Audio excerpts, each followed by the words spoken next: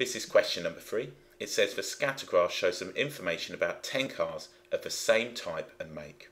The graph shows the age in years and the value in pounds of each car. So we've got the value here and the age. The table shows the age and the value of 2 other cars of the same type and make. In part A for 1 mark, it says on the scatter graph, plot the information from the table. So if we go ahead, we've got now an age of 1 and a value of 8,200. So let's go ahead and do that. So 8,000 is here, 9,000 is here, 10,000 is there. So we should be able to locate that point just there.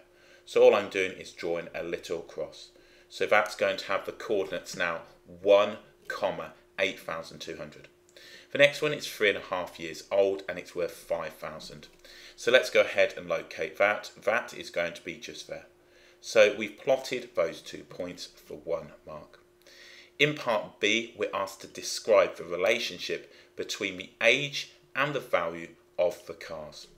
We can state now that as the age increases, the value decreases.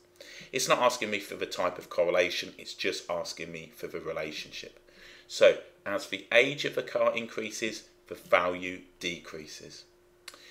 It now says a car of the same type and make is 2.5 years old. In part C for 2 marks, we need to estimate the value of a car. So what I'm going to do is draw a line of best fit. So my line of best fit will go approximately through the middle of these points.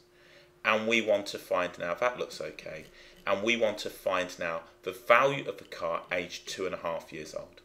So what I'm going to do is go up now and just going up from 2.5 years old. So if we just count in, 2.5 is about there. Then I'm going to read across, and if I read across like so, that looks to be about 6,100.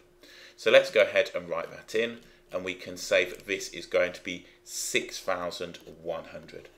You'll be given lots of room on this one because it all depends on how you've drawn your line of best fit. That's my line of best fit.